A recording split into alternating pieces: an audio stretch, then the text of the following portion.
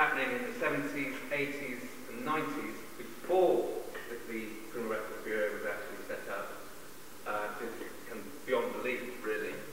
And I really do feel that by setting up the CRB, when it first launched in 2002, just meant that we can all start making much more informed recruitment decisions and start safeguarding children who we're looking after. So why are we police checking? Well, actually, having a criminal record is probably more prevalent than we actually think. 9.2 million people have criminal records. 1 in 4 of the adult population have a criminal record. And by the age of 30, 1 in 3 men will actually have a criminal record. Does it mean they're bad people? Does it mean they can't work with children? But it's important you know what their past has involved. So you can ask them questions, so you can make a safeguarding decision. But probably most important when you are doing a criminal record check, it's those names that exist on the barring list. So those are the people that you cannot employ to work with children, the people on the child barring list. So when we look at the levels of check, this really should be straightforward. It should just be a criminal record check. That's all we need to do.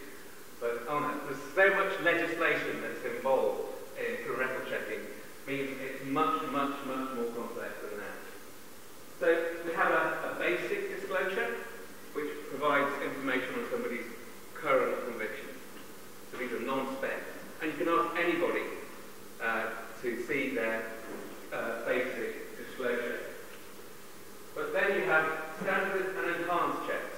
So these will show somebody's spent and unspent convictions. Now, they need to be undertaking roles that are exempt from the Rehabilitation of Offenders Act. So when you're employing somebody to work with children, then you're needing an enhanced check with a DBS Children's Barred List check as well. And you also need to ensure that they are established as part of the child workforce. It's really important when you are doing one of these checks that you get the right level. If you undercheck, you're not able to establish whether that person is able to work with children or not. Overcheck, and you're starting to impact that person's ability to work. So, good question. Is a criminal record check a legal requirement? What do you think? So, no, it's not. However, it is illegal to employ somebody, to knowingly employ somebody that is on the barred list. So that is where the legal requirement comes in. The only way you can access, right now, the barred list is by doing a criminal record check. It's actually illegal for that person to be applying for a role if they are on the barred list. So again, this goes back to, it's very important that you get the right level of check. If you ask somebody that may be just doing some administration work for you, maybe managing a database, doing some marketing for you, they don't actually get involved with the children, well, they could be on that barred list. But if you were then to do an enhanced check with the barred list, then they would ultimately get knocked on the door from the police, because it is illegal for them to even apply for a job working with children, and that would alert the police. So, let's just go back. Let's look at the legal framework of criminal record checking. So, this has been running throughout my life. So, this is me as a little 4-year-old when the Rehabilitation of Offenders Act was first established way back in 1974. So, this created the concept of spent conviction. People that have a conviction that are able to wipe the slate clean. And it's all about enabling those people who ultimately, in order to rehabilitate themselves, what do they need? Well, they need a job. So it's a really important piece of legislation that the government put in that underpins, it's never changed ever since 1974, that ability for people that had a conviction to be able to wipe the slate clean.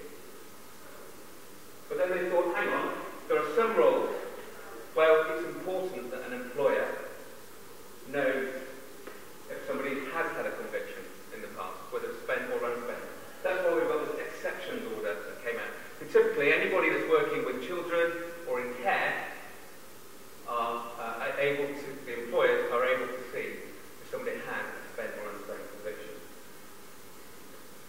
Then we fast forward to 1997. I got married, and this is the Police Act that established the Criminal Records Bureau and the levels of check that we're currently using today. Safeguarding Vulnerable Groups Act in 2006. This created a concept of regulated activity. This is me with my third child. And that was recently updated in 2012 by the Protection of Vulnerable Groups Act. This is me with my family, my 3 children. So a lifetime of legislation that has created the Criminal Records Bureau and what's now called the Disclosure and Barring Service. And you'll see this when you see all the slides later on. But what this is essentially saying is just the amount of change that has happened with the Criminal Records Bureau and Disclosure and Barring Service. So things like you used to be able to get what's called a brown envelope of information that was not disclosed to the candidate, that the police did not want to disclose to the candidate, sensitive information. And you couldn't employ that person, but you couldn't tell them why.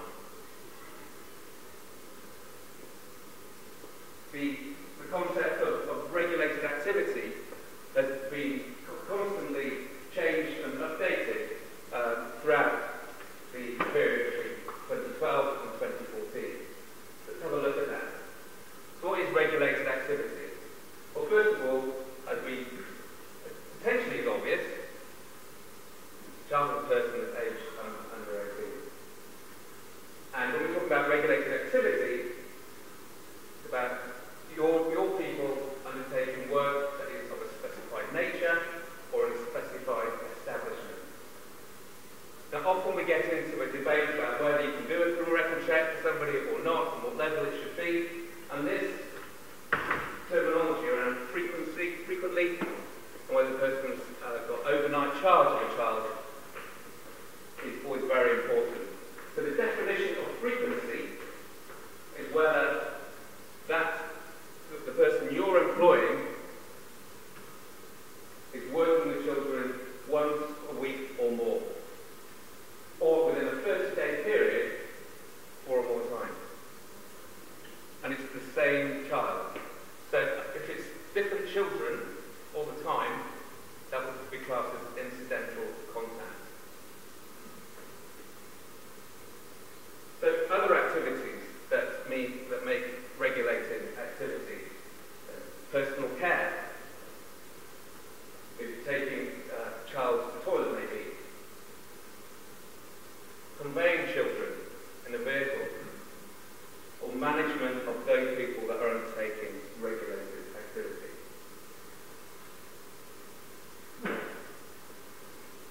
So when we're talking about specified nature, the type of activities that include regulated activity, about teaching, training, instruction and care for the supervision of children.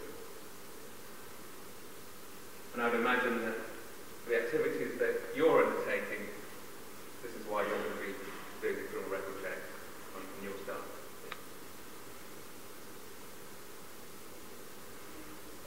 But then there are some that are already not so easy. And that's because it depends on the amount of contact that the person is having with the child. So an events coordinator might be office-based, or they might actually be involved in delivering the events themselves.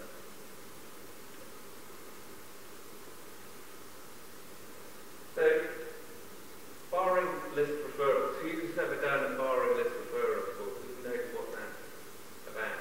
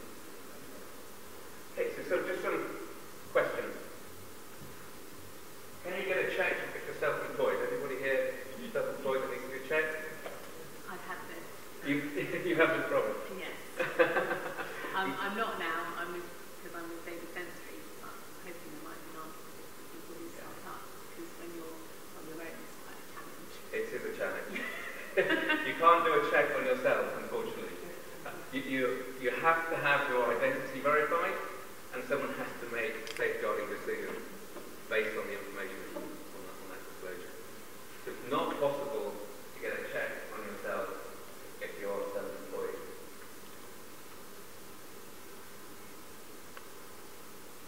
Can you pass or fail the disclosure? It's all about a safeguarding decision at the end of the day.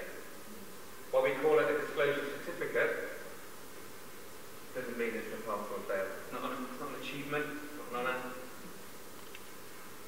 It's literally up to you as the employer whether you're going to take that person on to do the role. You're only not able to take them on if they do strong barring. And then you have to ask the applicant to go on to .gov.uk to register in there, and they've got a 19-day return.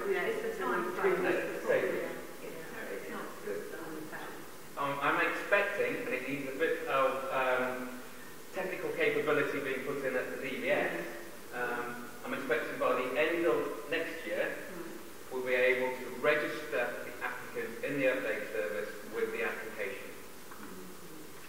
So, it's about 2 weeks. Absolutely. The basic disclosure, currently, if you're doing any checks on basic disclosure, so whether somebody has current convictions, that is now currently having to go through disclosure to Scotland. The disclosure and barring service will take on that service from the middle of next year. It was going to be 1st of January, it's been pushed back, and we're expecting that to happen middle of next year. They have a testing vulnerable groups scheme, yes, quite different. Yeah, very different. Is there disclosure Scotland is the only way that I can get a check? So you as an individual can do a basic disclosure. Yeah, that was the only thing. I mean, it took me a long time to get that. Right. But that was the only way that I could, because I wanted to have that. Yes. And at that time, that was the only disclosure Scotland that needs to do a basic. Yeah. So anybody can apply For for that. a disclosure Scotland or basic disclosure Basic check. disclosure check. So And it's you not- will be able to do that when it comes down to disclosure and barring service as well. Okay. But if you're wanting the advanced level check, you have to be part of an Yeah. organisation, Yeah. in effect. It's a lower way around. Right now, Yeah. it is hard for people to Yeah. start out. So also what I'm expecting to happen next year is that the applicants will need to agree to the eligibility of the check. So we're all going to have to play a part in educating applicants of why they are doing the check and the level check and what that actually means. And another big thing that's going to be happening, and it's already starting to happen, is that the ID documents that you use for the criminal record check purposes, you're going to start linking that to the right to work process. So for every employee you take on, you have to establish right to work. Yeah. Some of those documents are being used for the criminal record check. Now what the government is aware of, that there's a number of counterfeit, fraudulent documents in society. And what they found is that there are people that are getting into safeguarding roles, be it for children or be it in the care sector, that have achieved or got their role by using fraudulent documentation. So Home Office and DBS are starting to pull these two things together. So I thought just very quickly, just to talk a little bit about right to work, because right to work and criminal record checking are starting to come together. And right to work is a whole topic of its own. What is it? What does the law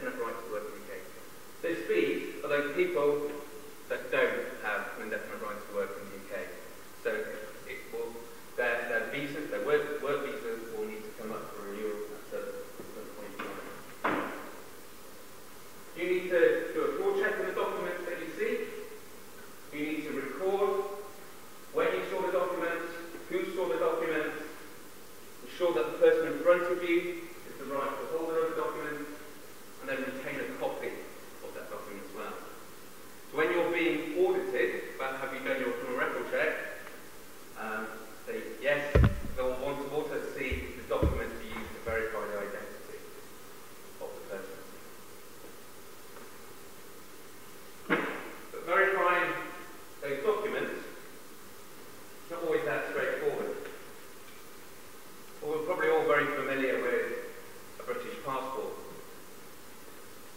But if I get a passport maybe from America, from Australia, which we've probably never seen one before, try it out.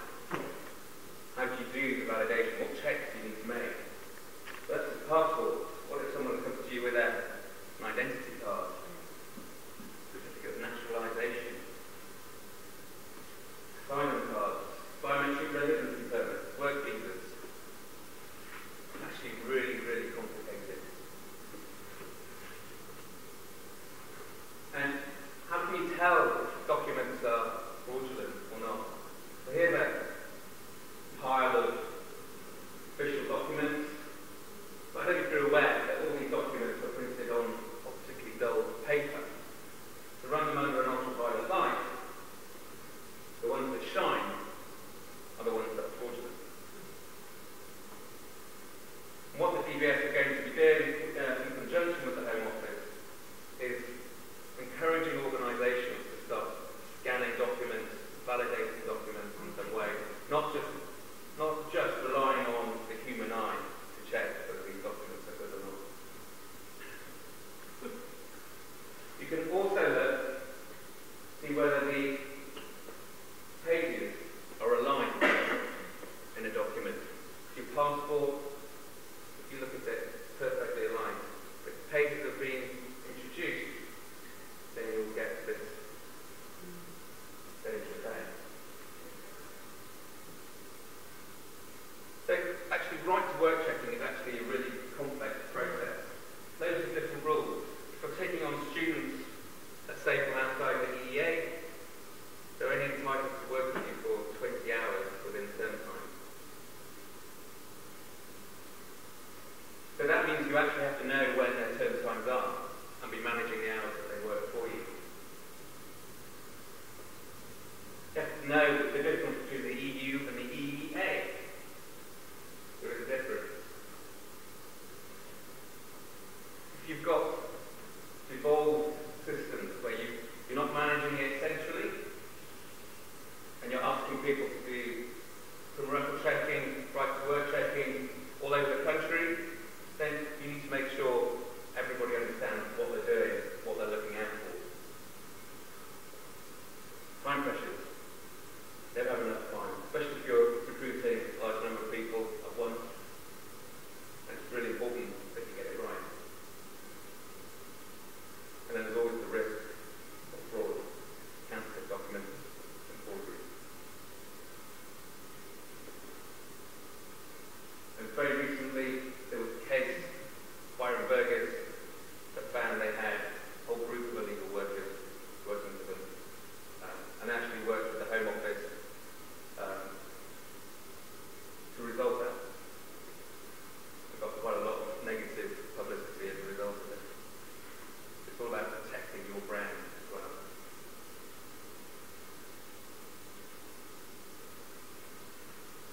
So, just in conclusion,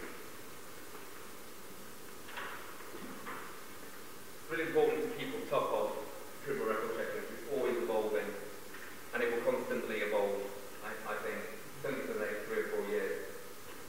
It's really important to get it right. So from your point of view, I think you need to make sure you're doing the right level of checks, but you also need to make sure you're really knowing the identity of the people that you employ.